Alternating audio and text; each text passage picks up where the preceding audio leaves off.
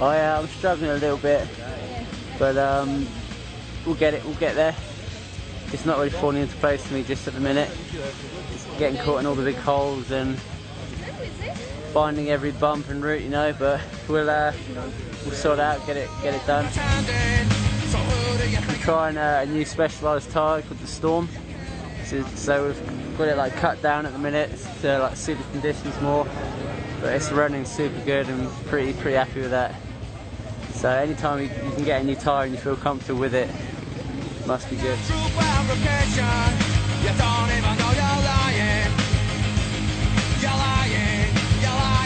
we just got them at the beginning of this week and mounted them up today for the first day of practice. Brendan went out on them first, and after he came back on them, he thought he was really into them.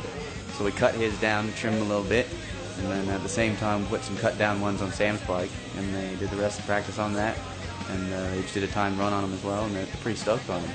It was so muddy they came back after doing 5 runs, and the bikes, they probably put on like 10-15 pounds of mud. So we went over and washed them off, changed the tires, and they went back out, and now there's still a lot of mud and a lot of dirt and little nooks and crannies, so we kind of got to tear them down, make sure you get all that stuff out of there. Otherwise it just sits in there and creates a big old mess. Yeah, it went pretty good. Just tried to stay smooth and hit all my lines and not fall in any of those deep holes out there. So qualified first, so I'm pretty happy with it. Kind of gives you